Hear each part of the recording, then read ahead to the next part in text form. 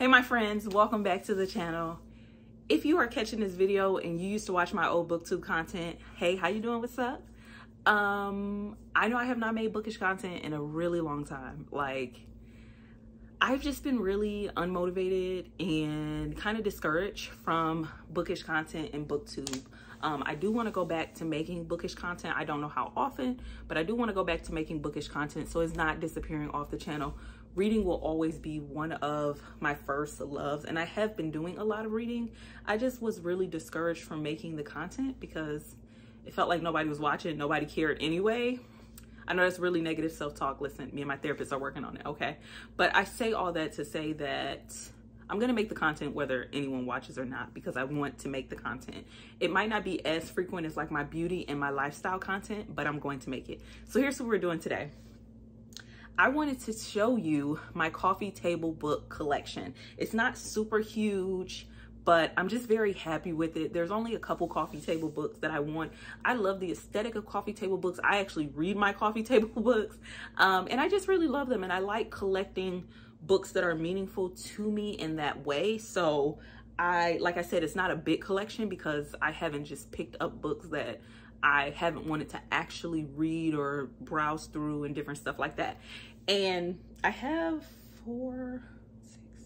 8 books to show you. 2 books, I'm not sure if they're considered coffee table books. I use them in that way, but they're definitely beauty books, but I think you could use them as coffee table books. So yeah, let's just get into it. So first up, we will start with celebrity books. That's what I have the most of, celebrity type books.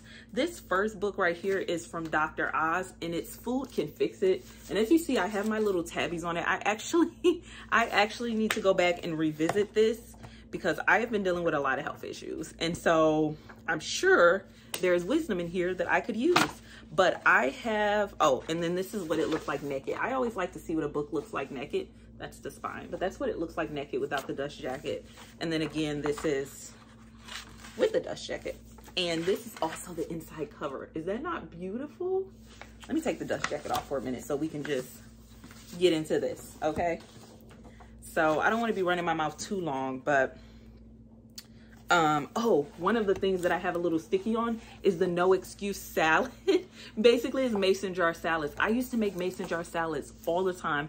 They were a huge help. You can throw anything in them you want. You just want to be careful about like look up videos on YouTube about mason jar salads because it is an order you want to put them in so your stuff doesn't wilt. But I really like them. So see, I'm already revisiting something that I'm like, why did you stop making those? I don't know. So this is my first book. I really love it. It used to sit down here on my bookshelf. So that's the first one. And then next up, these two are a pair. I found these at like bargain bookstores, and I absolutely love Cameron Diaz. I love her outlook on wellness and wholeness and aging and anti-aging and all of those different things. I really love hearing her talk about that. And I think if there's an outlook I'd like to mimic, I'd like to create my own outlook. But if I had to mimic an outlook, hers would probably be the closest to the type of outlook that I would want to mimic. So she came out with 2 books. The first one is the body book. This is it. And this book talked all about, you know, everything about your body. And I could just see this book being so useful, even for young girls, like, you know, like teenage girls and different stuff like that, or girls in their early 20s, especially if you weren't really taught about your body. Even if you were, I found things in here that I thought was still helpful. Yeah, and even just looking at it now. And also, this is one of my favorite dedications. Do y'all have those favorite dedications? This is dedicated. The dedication says dedicated to your body. Ugh, I love books. So yeah, like there's just a lot in here. One chapter is about protein and strength. I was trying to go to the chapter so I could just read some of them off to you guys. So it's broken up into different parts. And the first part is nutrition. The second part is fitness. The third part is mind. And I just think this book is done so well. It's so holistic, and I really appreciated that. And I felt like there were still nuggets in here that was really helpful for me. Like I said, I have gone through this book. And then the next book, which I need to go through more, and here she is right there. And this is the longevity book. And this book is about the science of aging, the biology of strength, and the privilege of time. I love that saying. I think that's so beautiful. And this one I did write my name in, and I got it into 2019. Okay. And then this is what that one looks like. So very similar to the body book cover. And I can't remember how this book is broken down. So I'm causing problems here.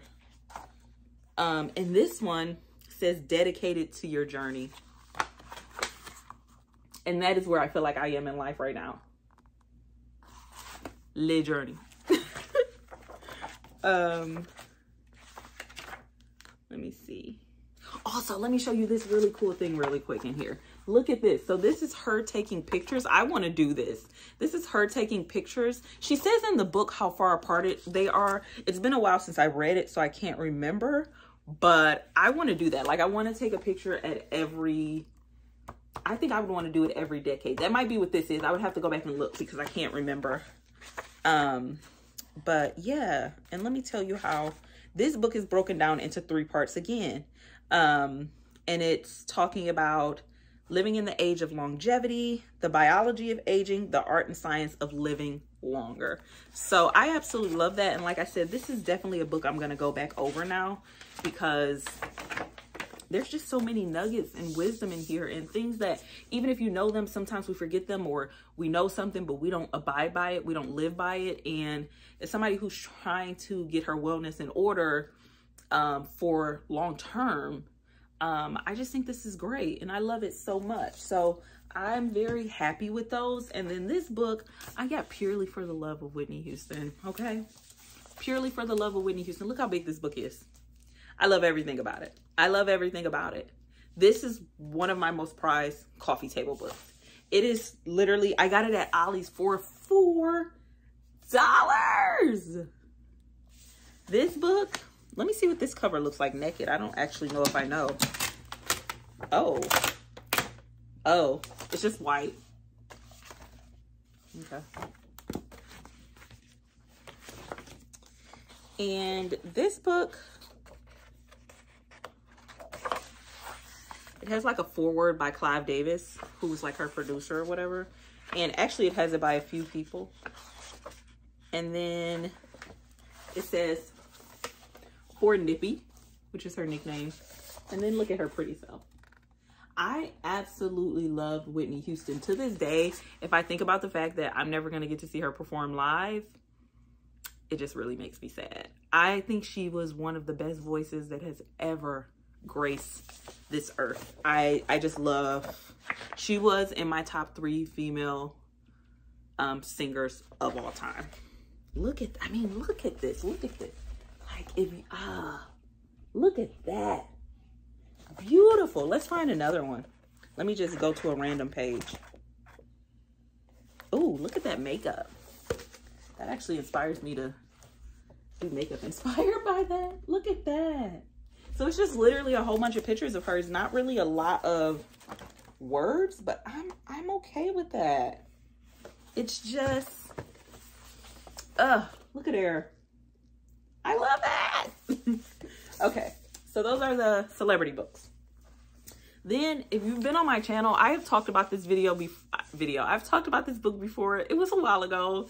It's a little embarrassing to look back on because I was so giddy about it that I was very giddy about it. So I will link that video if you want to see me in my giddy prime. I'm going to try to chill right now. This is The Golden Girls Forever, an unauthorized look behind the scenes. No, Golden Girls Forever, an unauthorized look behind the lanai. I love The Golden Girls, okay? It's one of my comfort shows. This is what look at this book naked. I think this is probably the best book naked out of all of them. Look at there. Look at that. Look at that. And then it has a quote from like all the girls, and it's like quotes that represent who their characters were. This is what it looks like when you first open the book. Really pretty. And then it's just all the behind the scenes. This is the book for someone who loves, I mean, loves the Golden Girls, because there is so much behind, and I've read a lot of this book. There is so much behind the scenes knowledge that if you just kind of like it, if you're like, oh, I watch it every once in a while, I like it, whatever. Like, no, because there's so much. This book talks about how they were cast, how they picked out the furniture for the different rooms, special guests that came on, and just so many different things that as someone who loves the show, I'm like, yeah, give me every fact you can find. Love it. So I absolutely love this book. And this is probably the prettiest book naked. Let me see if I can find a pretty picture. Oh, here's one of Blanche. Look at her. There she goes, her sassy self. Let's see. Let me try to find another one. I'm trying, y'all. Here's Sophia and her sister. Right there. And yeah. So, and that's the thing. There's pictures from behind the scenes. Like, it's just good. It's good, man. It's good. And then from another series that gives me the warm and cozy. And can we also talk about the fact that this doesn't have a Dutch jacket? I appreciate that. It's just naked, but it's beautiful naked. And this is Best Wishes, Warmest Regards, the story of Schitt's Creek by Daniel Levy and Eugene Levy. Is it Levy or Levy? I think it's Levy. And then on the back it says Best Wishes, Warmest Regard. I found this at Ollie's and I was so excited because I almost bought this when it was at Target, but I was a little short on money. So when I saw it at Ollie's, I was like, I have to be down. I'm not leaving the store without it. So that's how that happened. And this series just gives me the warm and fuzzies. This is a series I've watched all the way through and then began watching it again and just started going through it again. Look at them. Let's see what the back cover looks like. I don't think I've ever seen it. Oh, and then it's the other two. Oh, and this book still has its new book smell. Oh my God, it still has its new book smell. And I love it. I don't want to spoil the series. So if you haven't seen it, look away right now because I'm about to show a picture of this. Spoil the scene. Look away. Okay, you ready? Look. They have that. Oh. My babies. Let's find another good one. Dude, if you've watched the show, do you remember the episode where David was trying to cook with his mom? Oh my God. And they basically almost killed each other. Oh my God. So that's that one. And then I have two more. Now these are the books that, like I said, especially this one right here. I'll go through this one first. Coffee table. You know, I think you can use them in that way, but to me, these are more like beauty books. Beauty coffee table books. But I keep them with my coffee table books, so, you know.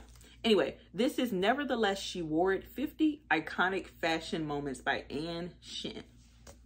And this is what it looks like right here. I got this on Amazon. And it had really good reviews. I do really like this book. I haven't gone through the whole book.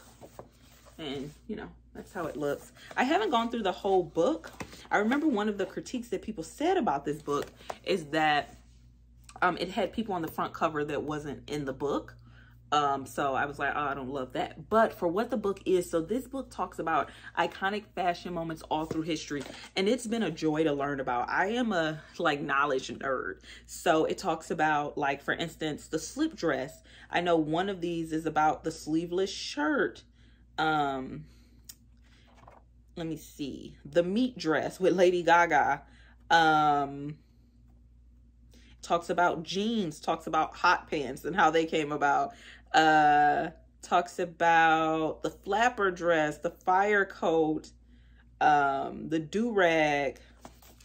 the Descent collar. And it's just so cool to learn about capris, right? Like certain things that like these things were already a thing when I was around, and some of them weren't, right? But just to learn about like how they came about, why they're significant, and what they mean, because our clothes are a fashion statement and just a statement, you know what I mean? So I just love learning about it. This is a really cool book. If you're into fashion in any way and you love learning about like facts and stuff like that, I think you would really enjoy that.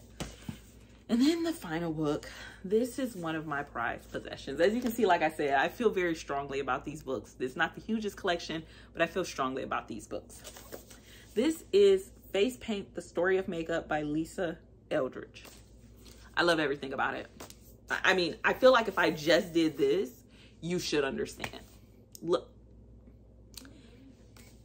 Oh, guys, I'm sorry. What was I saying? I just had an interruption.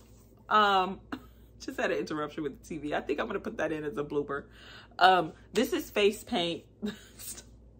Sorry. The Story of Makeup by Lisa Eldridge.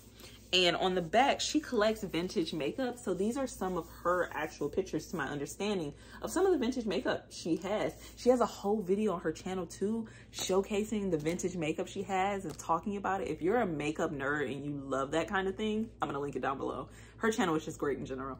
But that video, stellar. And this has a ton of vintage makeup all over the cover, well, the inside cover. And then this book